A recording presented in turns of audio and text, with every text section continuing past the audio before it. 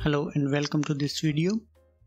Today we are going to create this landscape which has a sort of a crater in the middle and some of the snow remnants and a lake which is splitting the crater in half. So we'll start with the ridge. We are decreasing the height a little bit so that it's not that high, and then we will warp it a little bit. So we are using the roughness to its maximum, and we are increasing the strength just a bit so that we have more resistance when we are applying erosion next. So now when we apply erosion, it will carve into the bits and we'll have some of the rock here exposed. So for this erosion we are using some of the random sediments, and we are using inhibition equal to 0 so that the area around here has all of these flows as well. So if we have inhibition value higher, this area will be covered up with the soil and all that stuff. So we are putting it to minimum so that the area around here is exposed. Now for our crater, we are using the crater primitive, and we are decreasing the depth so that it's not that deep, and we are not getting much of it below our plane. Then also we have increased the displacement a bit so that the shape is a bit irregular.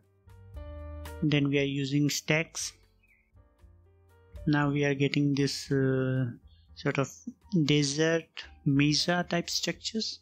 We'll have our fractal terracing and some of the erosion. So we are increasing the cascades and the stacks value, and then we apply a hard rugged so that it's broken up. Then we'll use fold. So we are getting these fold lines around here. Then we are using visor to break up some of the bits around here so that it doesn't look that uniform. So if we compare before and after, and in wizard for the phase 2 we are using mild erosion, and all of the other settings are at default. And then to combine these two, first we will check the height of both. Okay, so they are about the same height, so we are using max. Before the depth was too much, so that's why I decreased the depth around here so that they are adding better. Since we are using max, we are getting some of these ridge lines, and we are getting the rugged effect from here as well. Then we'll use thermal to fill up the gaps between around here so that they are mixing well. Now it doesn't look like that the crater was added on top. They look like more or less the same part of the terrain. And then we'll do a basic erosion on top of it. Now it looks even better. So for this erosion we are using half of the strength and some of the sediments.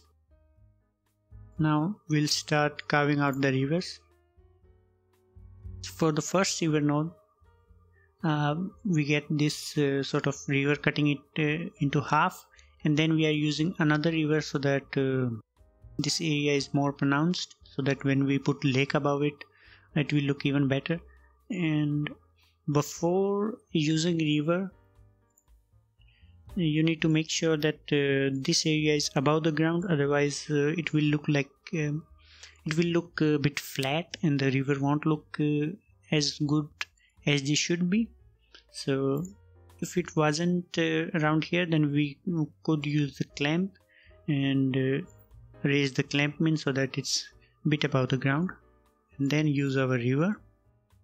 Now we are getting this beautiful river around here, so we'll put it back to how it was. Now we'll add snowfall.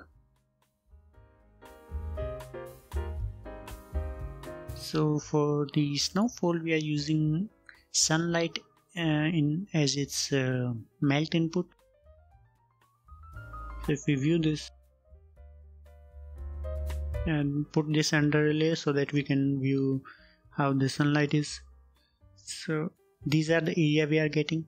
So the areas that are brighter, so the snow will melt on these areas, and the areas that are darker, on these places the snow will not melt as much.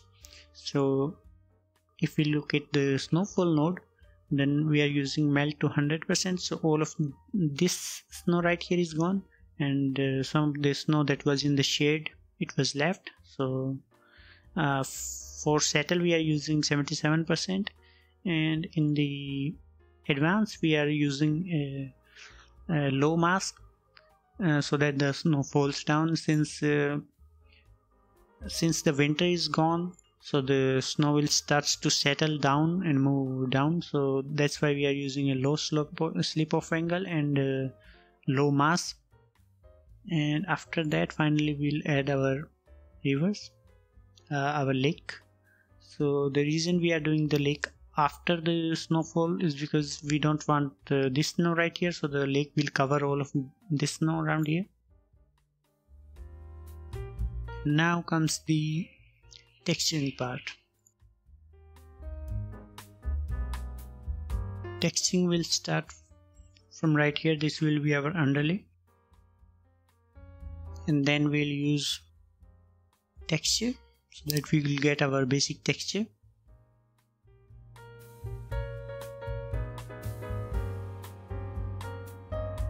Now we attach set map to our texture. Now this is our base pass, this is our first pass. So for the second pass we'll be adding our vegetation on it. For vegetation I was experimenting with the vegetation for different biomes, but somehow I ended up with this setup that I am about to show. So for the first type of vegetation we are using simple vegetation, which is on the lower slopes and which has 60% occurrence and lower density. And then we are using another vegetation which has this sort of different color to differentiate between them, and this is on the bottom slopes, as well as when we add chaos it will start showing it on the other slopes as well. And maybe we should just put it on the top slopes as well. And for the mask of this vegetation right here, which is around here, so first we'll use soil so that we get all of the deposit parts where the soil is, and then we will be taking the bottom part. So we are using height normalized so that we get top 46% of our terrain, and then we multiply it. So only the soil of those lower 46% is right here, and then in parallel we'll have our tertiary flows, and then now we are using the top 48%. This part we are getting, and we will multiply these two, so we'll get the flows which are in the higher areas. Now we'll add these two with max mode so that we have the soil from the lower areas and the flow from the higher areas. Then we will shatter so that we have a bit of variation. And now we are using a FX to raise our mask, and we are clamping it just in case the bright value around here goes higher than 1, and then we are combining these two. So now if we compare between these, so these are the vegetations that are in these are the vegetation that favor the flows and some of the soil around here. Now we have our different vegetation paths, and we are using color FX to make a portal so that our graph is clean. And this is our base texture portal around here. Here another color FX to make a portal. And now for the flow right here, we are using the texture, and we are subtracting the rock map from it. So we take a rock map in its default, and then we are subtracting it so that some of the rock around here is exposed. So if you see right here, and we give it a set map and a dark color so the flows are more visible. Now we are using a flow mask with its secondary and tertiary flows, and if you look at that, we have our flows. Now we will put some dirt in our flows. So for that we'll take the flows and then we will shatter the mask. Then we'll use a purlin on its default. We are using this as a mask. So we put mask around here.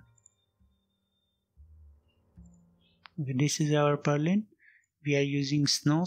We are using soil so that we get this random soil on our terrain, and then we are using multiply so that this is break up even more. Now we have some random splotches around here and there. There we can add our dirt. So if we see before and after, this is our dirt added on top. That's all for our flows, and now we will be adding our snowfall and the water. For that, first we'll add our river, then we'll add our snow, and then we will add our lake. The reason being that some of the rivers around here, so we have the river visible, but the snow will cover so that it will look like the snow is melting and the water is flowing from there. So for that, we'll start with our lake depth, auto level it, and then use a set map to give it a sort of bluish color.